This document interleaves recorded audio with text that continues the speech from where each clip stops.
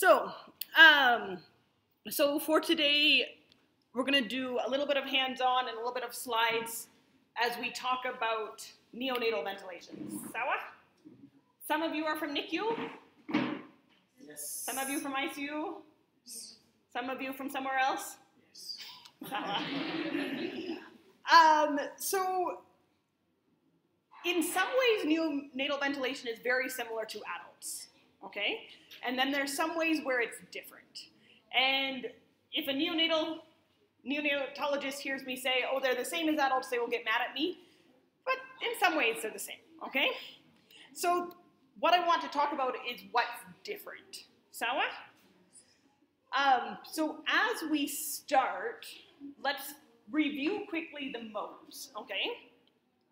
So we have two types of modes. We have assist control and SIMV. Those are two main mode types.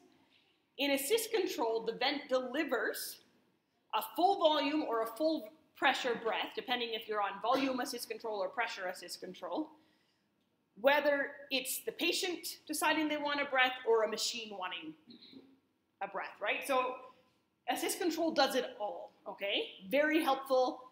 I've got that strong, capable lady that she does it all. That's what you think about when assist control, okay? Compared to SIMV. SIMV could be a little bit lazy. SIMV says, okay, you've told me to give a rate of 20. I'll give 20 breaths a minute. If the patient wants 30, they're on their own, okay? But SIMV's little sister pressure support sometimes comes along and helps out. And so if we're set at a rate of 20, and the patient wants to breathe at 30, we can program in pressure support to help. Does that make sense? So assist control, the machine is going to help completely. If the rate is set at 10, the patient is going to get 10 breaths minimum. And if they want more, the machine's going to give them more breaths that look identical. And SIMV, they want more breaths, they have to do more work themselves, okay? Then we also have volume modes and pressure modes. Sawa? So volume, the machine delivers your breath until you get a set amount of volume. We call that the tidal volume. Tidal volume is air in one breath, okay? And depending what's going on with the lungs, the pressure will vary, okay? So if we're ventilating these lungs and they're small and I'm keeping them closed, it's going to get a lot of pressure to try to get that volume in, right? If I relax it and I'm even pulling, it'll take less pressure. Sawa? And so on volume control, we are going to set the volume. And normally for neonates, we do about 5 to 8 mils per kilo. So if your patient is 2 kilos, how much volume would that be? 16 or as low as 10, right? And we want to keep our pressures mostly less than 30, and more volume is going to create more pressure. Sawa? So compared to pressure control, the machine delivers a set pressure with each breath, and whatever volume the patient gets, they get. So if I am holding the lung closed and it's really tight, the machine's going to give a little bit of pressure. Are we going to get a lot of volume? No. If I let the lung relax, we're going to get more volume, right? So the volume's going to change breath by breath. The other important thing to remember with volume control versus pressure control is the machine is measuring how much air leaves, okay? And how much air comes back. It's not, there's no measurement sitting in the lung to measure how much enters, okay? And this matters when we get to neonates, and I'll explain why in a minute. So in pressure control, the machine's gonna keep giving air to stay at its pressure. In volume control, it's gonna say, okay, 10 mils, Quisha, tumemaliza, right? And so that's one of the challenges with neonates. So one of the challenges is the volume is small, right? If we have a 1 kilo patient, we're giving between 5 and 10, is there a focus on here somewhere? This one. We're giving between 5 and 10, sorry, 5 to 8 mils. right? If you have a child and you need to give them 5 mils of paracetamol, do you just guess? No, you have to draw up very carefully, right? And so for these machines, to measure that precisely can sometimes be a problem, okay? The other problem with neonates is we use an uncuffed tube. So the one thing that they kept telling me when I was back in school, which was now a long time ago, is air takes the path of least resistance. So when it leaves the endotracheal tube, when it's at the tip of the endotracheal tube, it has a choice. It can enter the lungs, or it can escape out the top around the tube, right? If there's a cuffed tube, it can't escape out the top, right? But if it's an uncuffed tube, the air can escape around the sides of the tube. Sawa? And so if your patient has healthy lungs, it might be easy for the air to go in the lungs. But if the lungs are a little bit unhealthy, it's going to be easier for it to escape around. So we then have air leaking, and we don't know where it's going, okay? And that can make things challenging. Some machines measure volumes when it leaves the vent, okay? They measure it over here, some machines. Then we have all of this that we're also ventilating. These tubings can move a little bit when we're ventilating, right? So this movement can also affect your volumes. And so that can cause problems when we're ventilating neonates. The other problem with neonates is machines want to be able to sense when the patient is breathing, okay? And they do that by recognizing either decreases in pressure or changes in flow. But if you have a leak and air is escaping, we're going to have a drop in pressure or we're going to have a change in flow, okay?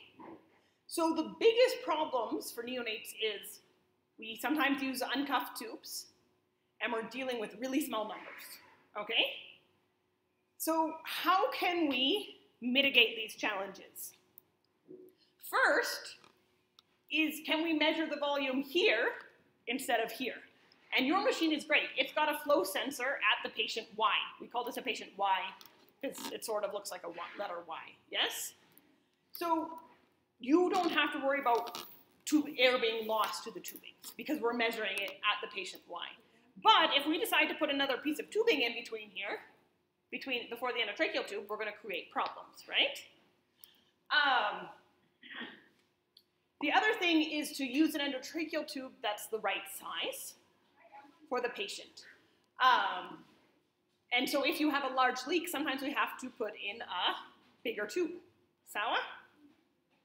Use a cuffed tube. I asked for someone to bring me some tubes, and it looks like most of them are cuffed. So that also helps with your challenges. Then the other one is adjust the trigger to ensure no auto-triggering. So auto-triggering is when the machine thinks the patient wants a breath, and the patient actually doesn't want a breath. And this can sometimes be hard to tell. You're looking at your baby and going, are they breathing at 70, or is the machine confused and breathing for them at 70? And an easy thing to do is just quickly, not for long, just quickly disconnect them from the vent and look at their chest and abdomen movements. If they keep breathing at a rate of 70, okay, they want to breathe at 70. If you take them off and they are not breathing, then the machine is recognizing something that's not there, okay? And we'll try to simulate that for you guys shortly. So far so good? All right. So when we talk about this, pressure control for neonates can be better than volume control because it allows us to manage these risks a little bit better. If you have air leaking and we've told the machine this baby is 2 kilos and therefore we want to give 10 mils and 5 mils are escaping, but if 5 mils left here, or sorry, if 10 mils left here, the machine says, I did my job, right? It doesn't matter. I'm done. I don't know what your problem is, right? So In pressure control, though, the machine says, no, no, no, if air is escaping, I'm not reaching my pressure, and I keep trying, and I keep pushing more and more and more and more until we reach that pressure. So if you have a leak, sometimes pressure control works better. Realizing then the machine tells us volumes, but those might not be accurate, okay? So when you're on pressure control, you want to look at those volumes and see what they are. But if you have a leak, and a big way to tell that is a big difference between your inhaled and your exhaled volumes, you say, you know what, those numbers don't mean anything. My volumes might be 20, my inhaled volume is 20, my exhaled volume is 5. In reality, I'm somewhere in the middle. I don't know. But do I have good chest rise? When I listen to the lungs, am I hearing air moving in and out? Okay? Are we able to do blood gases on neonates here? No? No? Okay. So you can also look at your CO2 if you're able. But that's not always the case. So does that make sense? So often we want to use pressure control for that reason. Then we have the question AC versus SIMV. If the machine thinks the patient is breathing more than they actually are, is it better for the machine to give a full breath or just a small lazy breath if it's an accidental breath? If it's an accidental breath, we don't want it to give a full breath, right? So for this reason, sometimes we prefer SIMV, even without pressure support. Because then if there's accidental breaths going in, we don't risk hyperventilating that baby and breathing for them too much and doing damage. So before you do this, try to reduce the leak. How do you think we can reduce a leak around an endotracheal tube? One I mentioned was to put in a bigger tube, right? How else can we maybe get rid of the leak? How do we like to position babies so their airways are open? We do this, right? So if they are on the vent, I want you to do the opposite.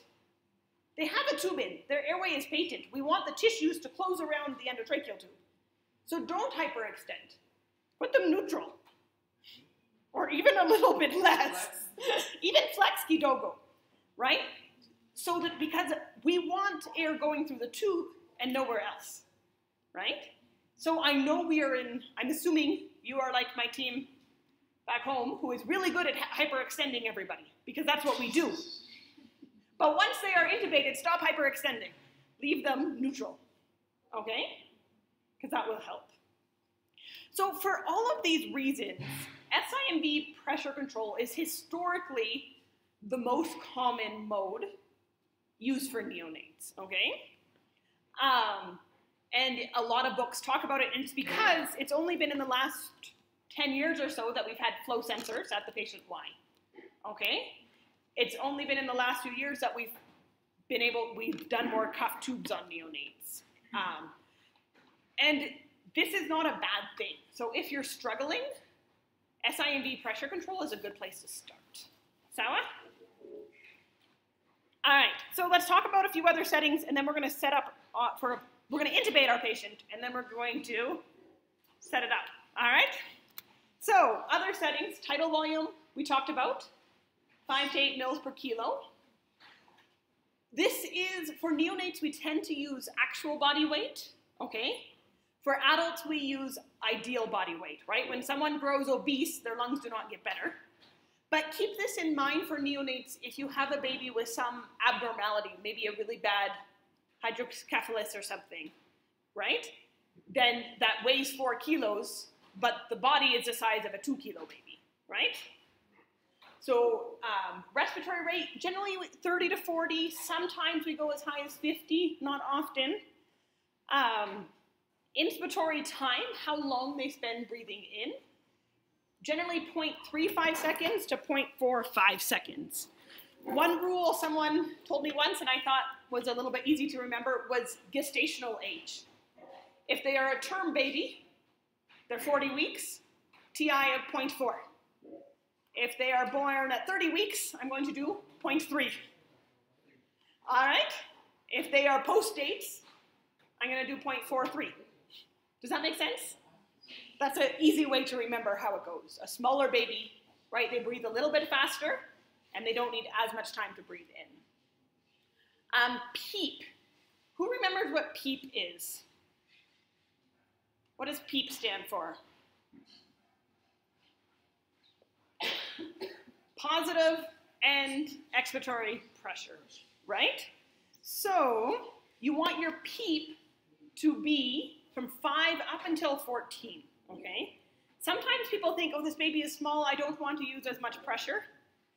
Yes, they are small, but if they need their lungs to be opened up, they need to be opened up. And so we still need to use those higher pressures at times. Sawa? And then peak pressure, that max pressure, we should be less than 35, okay? Knowing that there may be times when we have to go higher if we have really bad lungs. But then we're risk for, what happens if we give too much pressure? Pneumothorax and other barotrauma, right? So, neonatal endotracheal tubes. Intubation, the technique is mostly the same as an adult. When we intubate, we like to use a straight blade laryngoscope instead of the curved ones that we like in adults, okay? The other thing we need to remember is the tube is small. So it takes a lot of work to get that tube in. So once we get it in, we don't want to lose it, okay? And so we need to be really careful that we hold our endotracheal tube well. So what are some ways? I'm going to open one of these endotracheal tubes you gave me. I hope that's okay.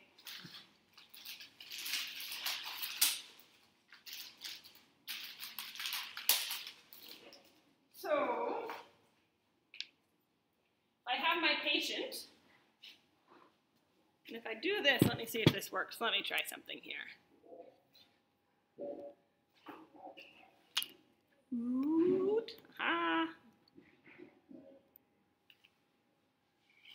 And then I do. Aha! You guys see that? So, if I'm intubating this patient, right? The doctor is going to use the blade. They're going to hold it in their left hand. They're going to put it in the mouth. And they're going to slide the tube in, okay? Once the tube is in, I might need a stylet. Once the tube is in, what keeps the tube from coming out? What do you think keeps the tube from coming out? We have to secure it. The cuff, if you have one, does not keep your tube in, okay? The trachea is very slimy. And because it's slimy, this stylet you get to keep. Go home with it. Not home, take it to you. Because the endotracheal tube is slimy, this little cuff, all it does is it's small, right? It allows us, when it's inflated, to keep a tight seal in the trachea, okay? But often we're using uncuffed tubes in neonates. Sometimes we're using cuffed. So what keeps this tube in is you, okay? So once we get the tube in,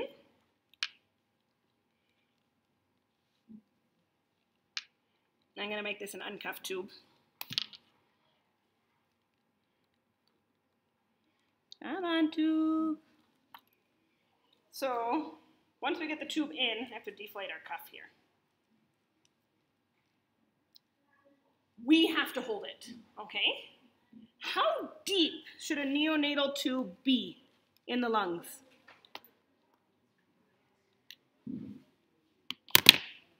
What do you think?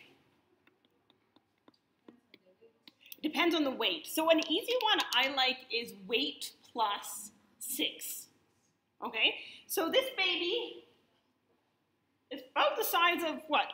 A 1.5 kilo baby? What do you think? Compared to my hand? I know she's got no body, but we should be probably around 7, okay? 7 or 8.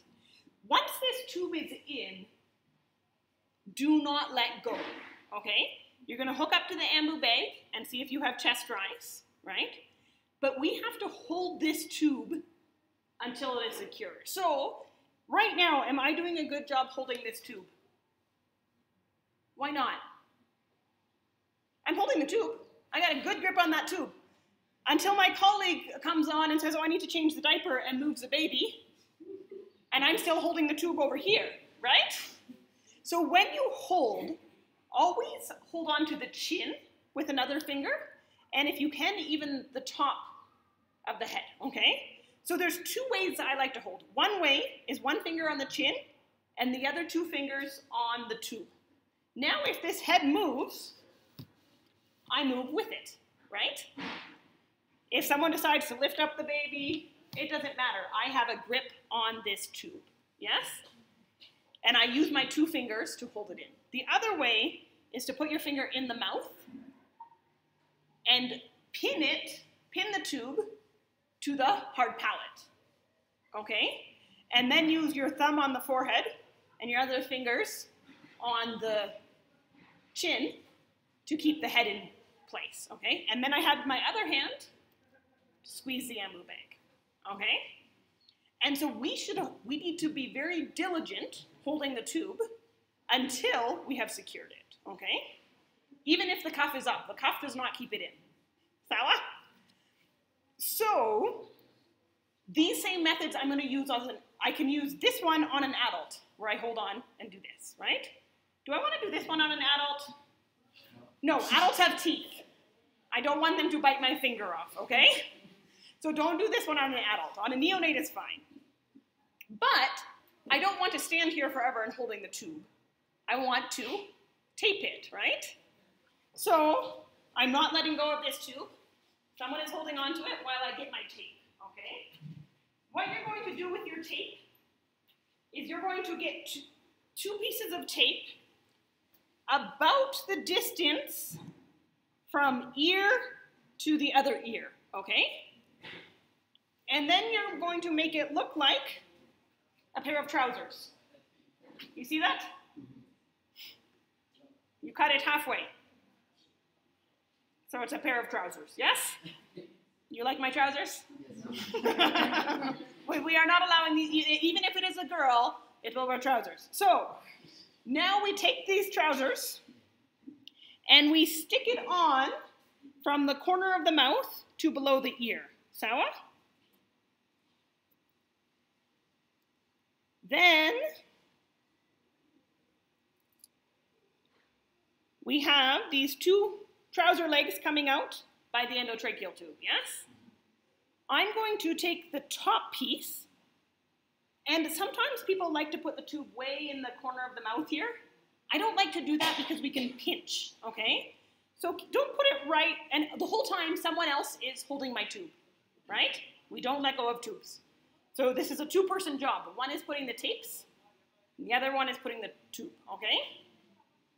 So you're gonna keep it about in the, you can do the side or the middle, sometimes a little bit to the side. So I'm gonna take this top tape, and I'm going to carefully wrap it around my tube. You see that? And as I wrap up, I'm gonna spiral kidogo, okay? So I'm not putting tape on top of tape on top of tape. I keep grabbing a new piece of endotracheal tube, okay? Does that make sense? So I'm gonna come around, and then I can decide, as I come around, you know what, I have a lot of tape. Let me come back down, okay, to the face, or if it finishes, right, I can bring this back down to the face, or I can keep going around, okay? Now I have this other piece of tape, the bottom one, and I'm gonna come on top of that, and see how it's holding that tape I just did? And I'm gonna stick it all the way across. You see that? Yes? So, and then on real people, the tape sticks better, yes? But really force it down. Now I have 1 piece of tape. I'm going to look again at my numbers and make sure my tube hasn't moved. I'm going to make sure mtoto iko sawa. All right, make sure the sats are okay. And now, if I have 1, I can be fairly secure, okay? And so my partner can let go now. They can relax kidogo. Unless the baby is songa, songa, songa, then have them keep holding on, yes? Now we're going to do the same on the other side. So I don't like to put tape on the chin. Chins move, right? So if we tape there, they might pull it off. So what I'm going to do is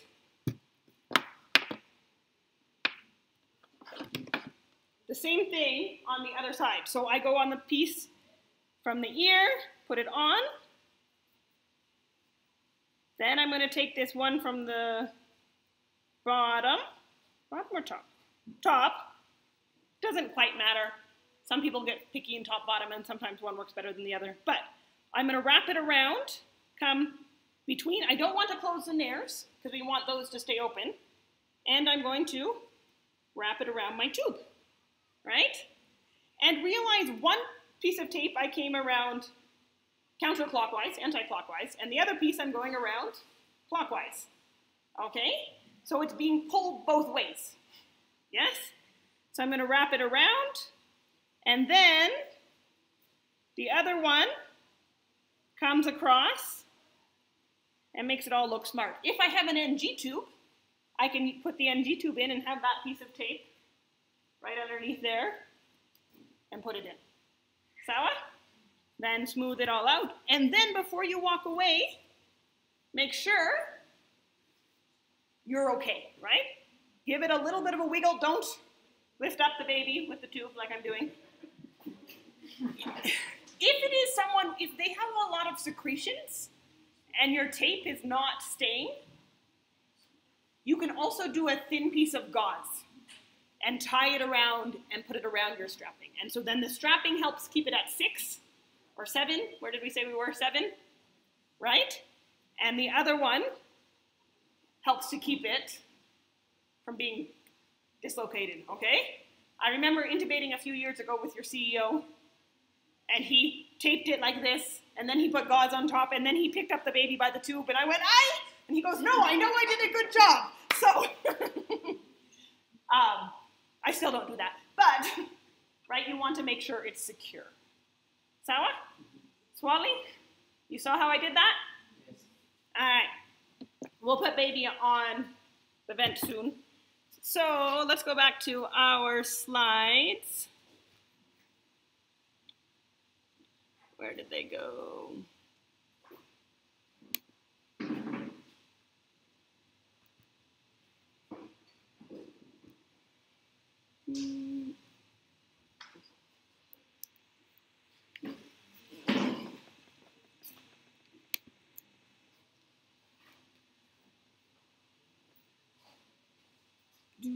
Where's my mouse?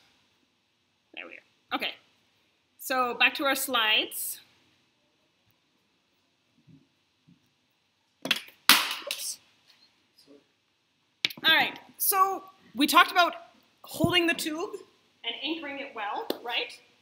Depth is weight plus 6.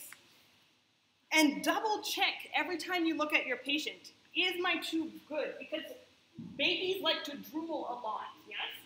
So this tube can move, and if it starts to have secretions and it's starting to slide, then we need to re-secure, okay? So every time you look at that patient, confirm that it's okay. All right, so some challenges with the tube. It's easy for these tubes to kink, all right? Because you've got all of these tubings connected, right? To the tube, yes? And you come over here and maybe it is kinking the tube, yeah? If our tube is kinked, is the patient being ventilated? No, so you might need to prop it up on some towels, right? Something so it's nicely positioned, whether it's on the side, down here, but so it's not pulling, all right? With your flow sensor, if you get water in your flow sensor or secretions, it will start to misbehave, okay? So you want your flow sensor with these blue and clear tubings facing towards the ceiling, so it's hard for water to climb up there, right? So you're gonna wanna position something like that, and then use some towels to cover that. All right, so that's one problem, kinking. Obstruction. What happens if we get, our tube becomes blocked with secretions? Okay, first, how will you know your tube is blocked? What will the machine do if the tube is blocked?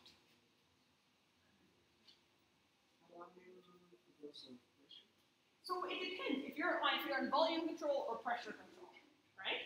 If you're on pressure control, is the machine going to be able to get the volume in? If the tube is blocked, can the volume enter? No, so you're going to have a really low volume, right? If you're on volume control, the machine's going to be trying to push that air in, and are you going to be able to get that pressure in, or that air in? No, so you're going to have high pressures, okay? So either of those alarms are important to pay attention to, sawa? And so if it's obstructed, the first thing you want to do is get your suction catheter and see if you can suction the tube, right? So ideally hold the middle of the catheter, don't hold the end, try to keep the catheter as sterile as you can. Put that catheter down and see if you can get that catheter all the way down. If you can get the catheter all the way down and suck out your secretions, then you know what? Good, we avoided the problem, right? But if you're trying to get that catheter down and it won't go all the way down, and your patient is in distress, is this tube helping our patient or hurting the patient? It's hurting our patient, right? So what do we need to do? Remove it. Don't wait for Daktari, right? Remove it and call the doctor to come right away to help you put a new one in. And so for that reason, we should make sure whenever we have a patient on the vent, we have next to the bed an ambu bag and a mask, just in case. Because these tubes for neonates are so small, it's very easy for them to plug. The other thing that can easily happen is the tube can dislodge, right? If the tube is supposed to be 7 centimeters deep, if it comes out even a centimeter, it may be above the vocal cords and therefore out, right? And so you need to be careful that your tube doesn't come out. If the tube is out, you're going to see bubbling. You're going to have low volumes, okay? Low expiratory volumes. Your inhaled volume might be reading really high if you're on pressure control and the machine's trying to give lots, right? But the air coming back is going to be really low. Your patient, if your baby is crying, tunashida. If you can hear them crying, that means they do not have a tube through their vocal cords, okay? And so again, if it's not in, we are not helping. Take it out, bag, and then assess the patient, okay? Swali? All right, so what I want to do now is I want us to set up together our patient on the vent. Yes? In this tube, there are various sizes of VTTs and the tubes that are which. When we start with the least tube that we can use. Good question. What size do we use, right? What size you want to use is based on the baby's weight, okay? So a term baby, a 1 to 2 kilo baby, you will start with a size 3, okay? This is what I remember, 1, 2, 3. A 1 to 2 kilo baby gets a 3. So if they're over 2 kilos, you're gonna go the size up to 3.5. Okay? If they're under 3 kilos, or under 1 kilo, you're going to do a 2.5. Does that make sense? And so 1, 2, 3. 1 to 2 kilos gets a 3. They're over 2 kilos, 3.5. They're really over 3 kilos. Maybe if it's a 5 kilo baby with a diabetic mom, maybe you want a 4, right? And if they're small, if they're less than 1 kilo, 2.5. If they're really small, you might need to pull out a 2. when you intubate, it's helpful for the intubator to have two sizes of tubes. So I look at this baby and I say, okay, this one probably a 3, but maybe it will be hard and maybe I will ask for a 2.5. And so if we have both reivew, that when they look, they go, you know what, that's smaller than I thought. I need a different size. Sawa? Good question. Thank you. All right, so let's see if this works.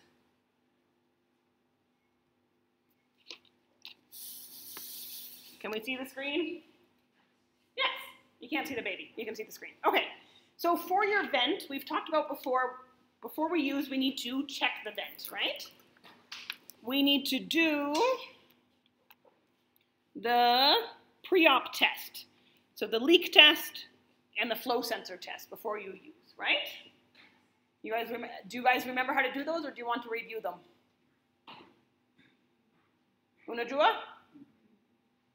Who knows? One of you. Okay, let's review it. So, actually, let's start from the beginning. Let's start from turning the machine on. How's that sound? If I can get the machine to go off.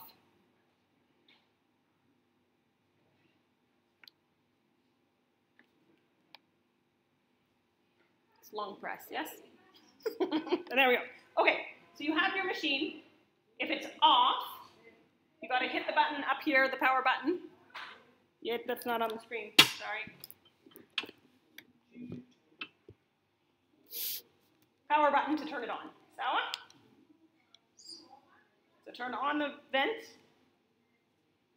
And it's like a computer or a phone. It needs to do its initialization things, right? You can scan the QR code and find resources online of warning these, and we wait for it to do its thing, okay? We also, before we turn it on, have to put on the patient tubings, okay? So you have a tubing that connects to the side, and they have to lock in, and you have your flow sensor. Your flow sensor has a white one and a blue one, and you need to plug them in, white one and blue one, okay? So, once we are on the vent, we have this option on the bottom for pre-op check, okay? Before you put the patient on, you want to do that pre-op check. So you click here, and the first one it has is leak test. So we're going to hit leak test, and it says disconnect patient. Now it says block. So I block it, and I block it kabisa, so no air can escape, okay? And it's seeing if there are any leaks in the tubing anywhere, because we've learned that patients don't like leaks. We have a check mark, tuko sawa, all right? Then we do the next one, which is flow sensor. And it says disconnect patient, so we do that. Then it says flip flow sensor. So you need this knee. You hook this here and here so the flow sensor can go backwards. And it makes sure tuko sawa. And we just let it go. You just follow the instructions, okay?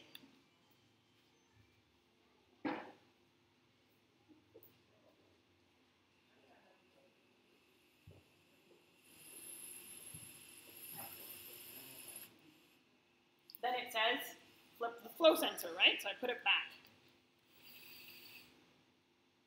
Calibration in progress.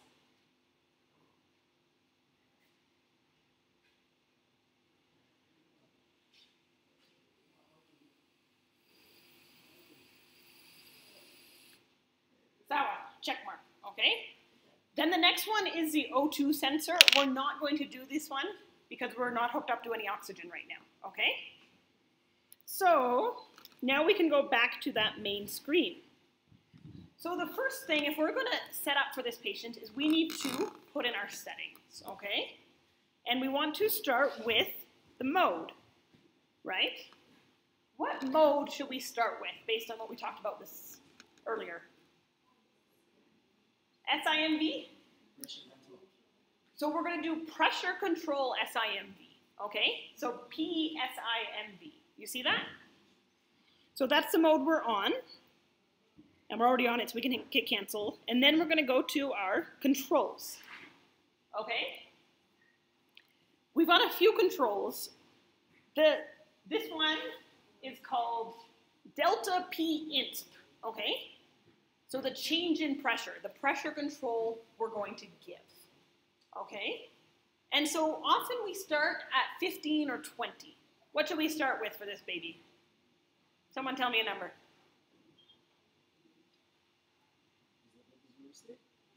This is a 36-week baby that maybe has a mild RDS, has been a little bit hypoxic, not really bad. We're hoping a few days on the vent will clear it up. I'm not giving you any detail. 15, exactly. We have to pick a number to start, okay? Then our next one is PEEP. And we normally start at 5, okay? FiO2. If we are bagging this baby on oxygen, what is our FiO2? 100%, right? So if we are bagging on oxygen, which is 100%, and our SATs are 99, do we need to start on 100%? No. If we are bagging on oxygen and our SATs are 85, do we need to start on 100%? Yes, okay? So you need to see what's going on. For this baby, we're starting at 21 because we don't have any oxygen here, right? So just to keep the ventilator happy, we're starting at 21. Sawa? All right, then what else do we got here? Rate. What rate should we start with for the baby? 35? 40? All right. And then we have inspiratory time. What inspiratory time should we start with?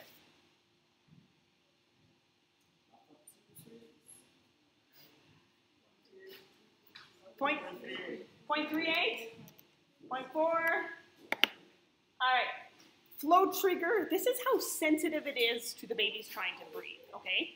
We want it to be sensitive, but we don't want it to be too sensitive. So we have to start somewhere and then see where we go, right?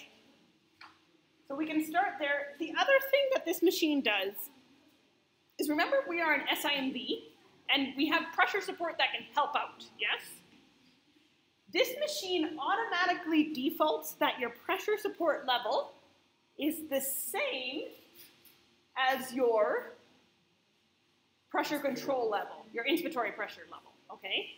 And that's good, except if you're having trouble with a leak, okay? And if you're having trouble with a leak and it's breathing too much, then you might want to reduce your pressure support level, okay?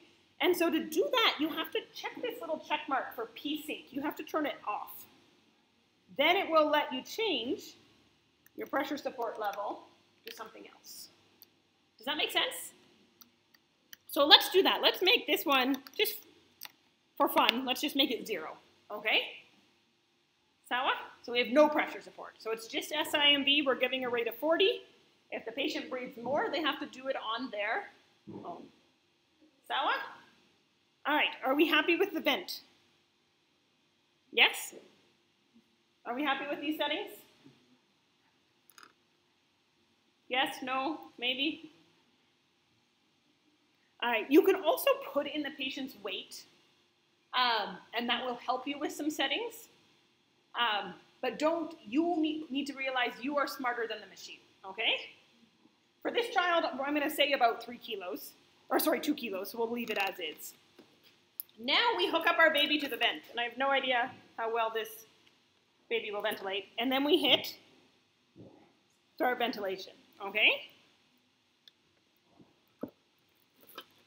Let's see what's happening. So the first thing you want to do when you hook your baby to the vent is what?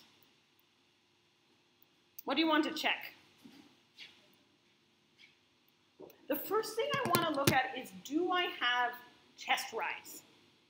Is my chest moving, okay? And I look down at my baby, you guys can't see it, and my little lungs are moving kidogo. I have a little bit of chest rise, sisana, okay? The other thing I want to look at is my patient SpO2, okay? And right now my patient SpO2 is 75, okay? And we are on a pressure mode, so I want to see what my volumes are, okay? Can you guys tell me what volumes am I getting for this patient?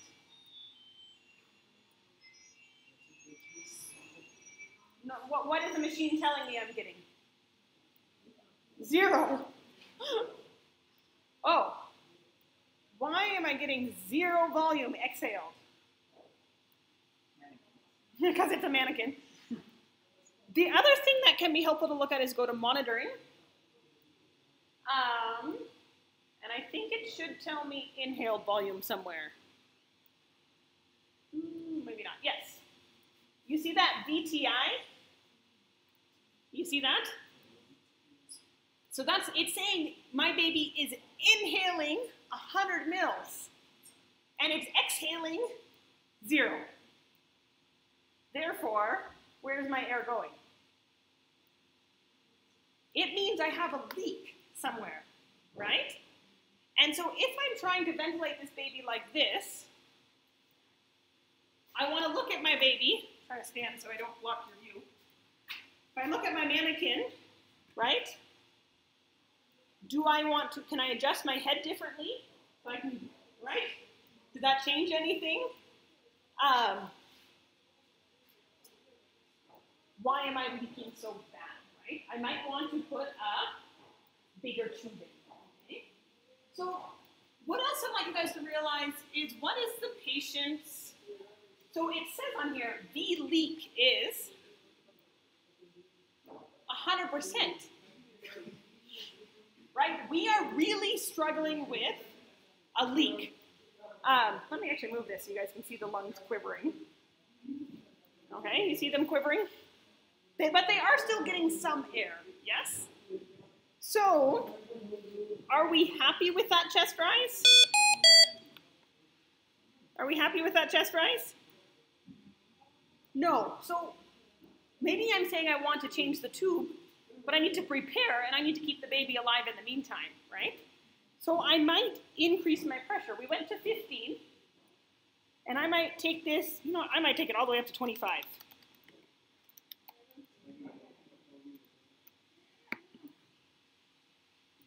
Are they moving more, my lungs? Has my chest rise improved? A little bit, yes? Kidogo, right? We're doing a little better. We still have no volume, right? What's great about your machine is it's recognizing that there's a big leak, and it's not auto-triggering, which is great. My machine, so the mannequin can't trigger, right? But the machine is recognizing that, and it's still giving a rate of 40. I just want to try something here. See how, so I can, if it's auto-triggering, right now my rate is 200. Go back on the patient. My tube is also not very secure. I need to retape this tube because it's doing nothing, yes? But keep an eye and watch for the leaks. Okay, so, but we said we can't ventilate like this, right? So we're going to extubate and re-intubate with a bigger tube, and that bigger tube has no more leak. All right? You see? Now, what are our exhaled volumes?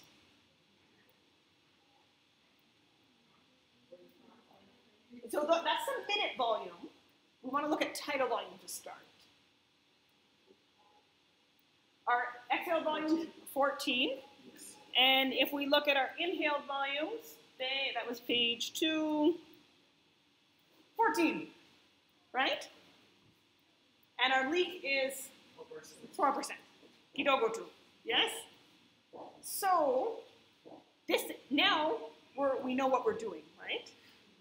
That makes it a little bit easier, right? But this isn't always an option. Sometimes we have to ventilate with that leak. Sawa? But that was a really big leak. So, now we want to look at our patient, and how much did we say this patient weighed? 2. So what's our volume do we want? 12 is how many mils per kilo? 6. Yeah. So at 14, how many mils per kilo are we getting? 7, right? Is 7 okay? It's within the range, right? So we're okay, right? So we're getting chest rise with our new tube in. Our sats are 100. Right? We are doing okay, yes? So, but because we're on pressure control, what's going to change if this lung gets worse? Maybe I give this baby pneumonia, right? I'm not letting that lung inflate so much. What changed? What's alarming? So what changed when I did this?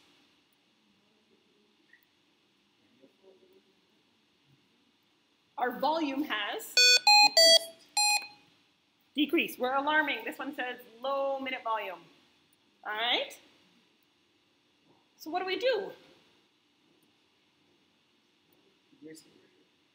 What's our pressure right now? It's already at 30. Do we like to go higher than 30? So the first thing you want to do is assess and see if there's anything we can reverse, okay? So listen to the patient, and we listen, and we hear all these crackles around the lungs. What should we do?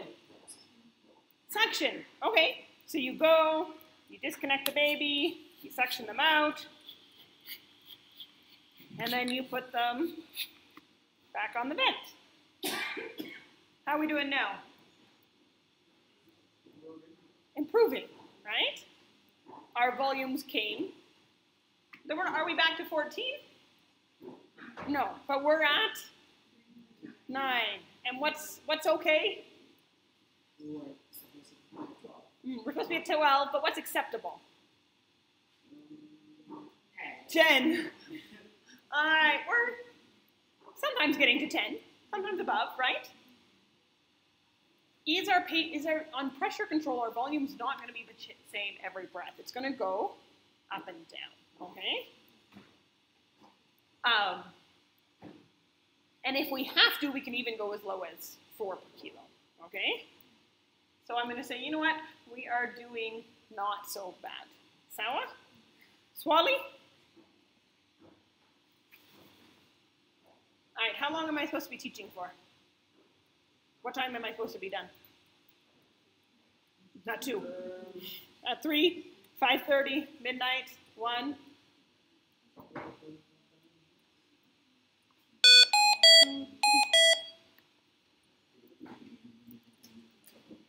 I see food has shown up. I'm just asking. Now?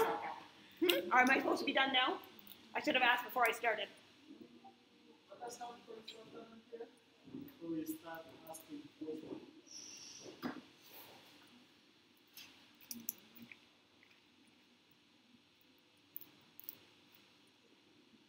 Okay.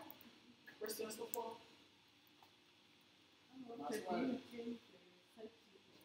The circuit, we should not have to change a patient breathing circuit while the patient's on it, okay? If for some reason the circuit gets soiled, you spill Uji on it or something, I don't know why you have Uji in NICU, but otherwise, these are unheated circuits. We don't have active humidity in these circuits. It's a dry circuit, and so as long as it's fine, you don't have to be replacing it. So neonates, it's very difficult to get an HME that does not, so what an HME does is it traps the moisture when they exhale, all right? And the problem with an HME is the HME takes up space, okay? They're, a few centimeters across and a few centimeters deep. They have size, right? And so that size holds air. And so for an adult, it's maybe holding 20 mils of air. And if an adult is taking 400 mils, does it matter if 20 mils of air are lost? A neonate is taking 10 mils of air, and we are losing 20. And so we call that dead space, okay? So dead space is any air after the Y piece, okay? So this flow sensor is dead space, right? So when the baby exhales, the last air they exhale stays in the flow sensor. And when they breathe in again, that air goes back. And that air has CO2 in it because it was breathed out, right? And so this is why this flow sensor is really skinny. If you look at the adult one, it's fatter, okay? Because we need to reduce dead space on neonates. The challenge is the HMEs I have seen in Kenya have too much dead space. They might be 10 or 20 mils or 30 mils. So it's okay for a pediatric patient, some pediatric patients, but definitely not neonates. So unfortunately, we are giving our patient dry air. And so we have to realize that increases our risk for the tube plugging. And so don't be afraid of when you suction to put 0.2, 0.3 cc's of saline down the tube to try to keep secretions coming out. And realizing if you're going to ventilate someone for a long time, it will cause problems. But you guys aren't at the point where you're going to be ventilating someone for 2 weeks. Yes? You don't want to do that. But good question. But because it's a dry circuit and there's no humidity, we don't have to worry about that much bacteria or whatnot growing in the circuit because it's a dry environment. And if there is, whatever is growing there is contaminated by the patient, right? It's colonized with the patient's own. So to routinely exchange circuits, no. If it's a heated circuit, some places change every 2 to 4 weeks. Yes, good question. Swali ingine? Mm-hmm.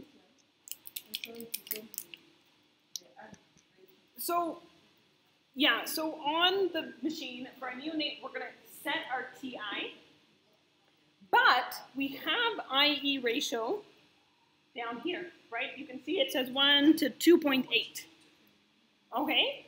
And so the question is, some machines make you control an IE ratio, and some machines make you control an inspiratory time, but they are controlling the same thing.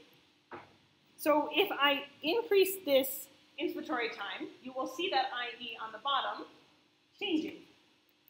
So if you are used to setting the IE ratio and you're going, it should be 1.1 to 2, or I want it to be longer, you can still look at it as you are changing the value.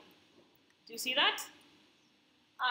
But generally, again, for neonates, because we want to be precise and make sure we're giving them enough inspiratory time, neonatal ventilators always have you set a TI. And so you can check it, also realizing when I change my rate, that also changes my IE ratio. Okay, because rate, inspiratory time, and IE ratio are all a triangle that makes the same math. They can be calculated. If you have 2 of those variables, you can always calculate the third. Sawa? Good questions. Swali ingine?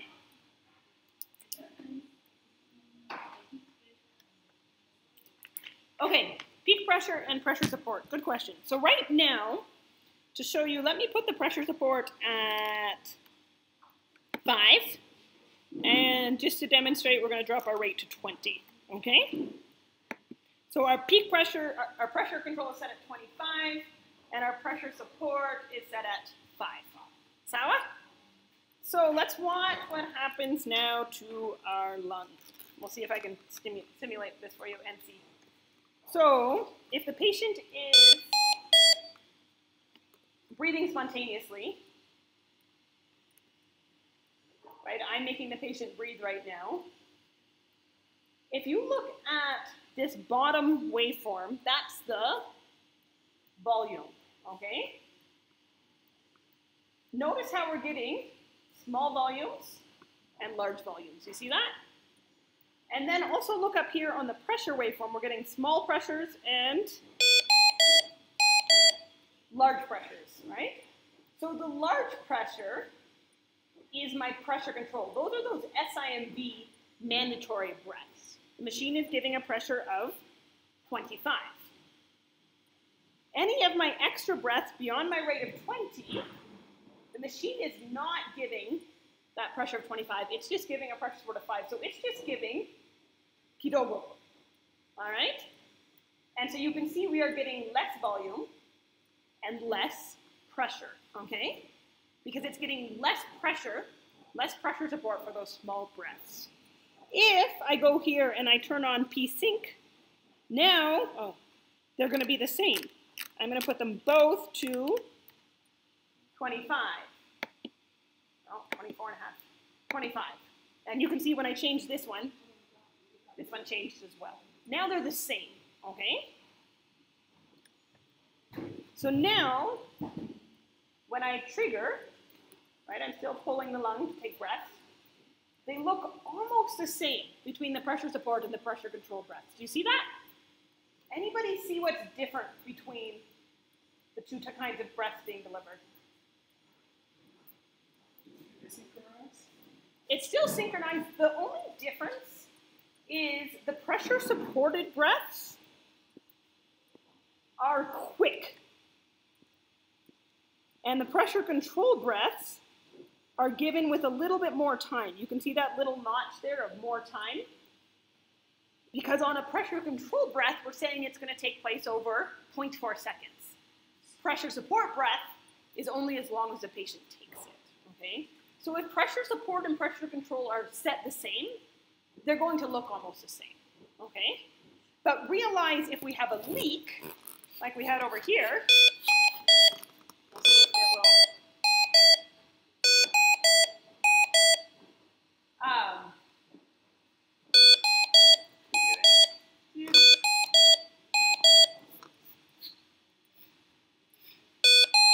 Okay. I'm trying to give a medium leak, not a huge leak and not a massive leak.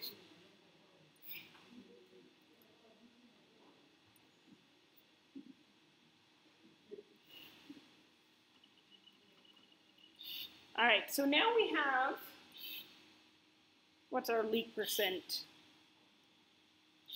Well, we still at 100%. All right. Trying to create a small leak is hard. Because if it's a big leak, it realizes, which is good. I like your machine is smart. And it doesn't let you auto-trigger too bad if you have a small leak. But I'm seeing if it will let you if you have a medium leak.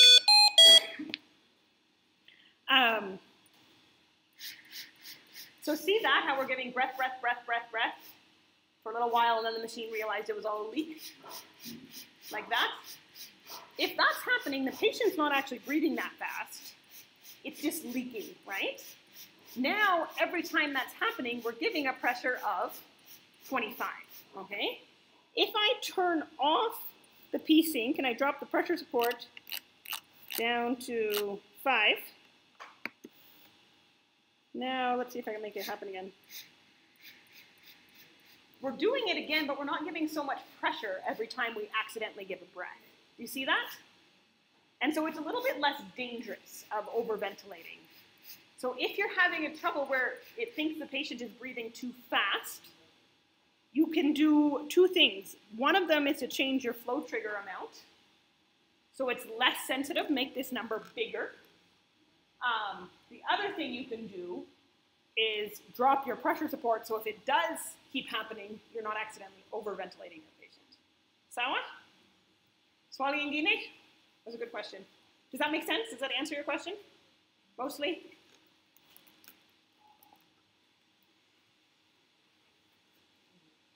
Swali? Should we end there? Keep going? No. Umechoka?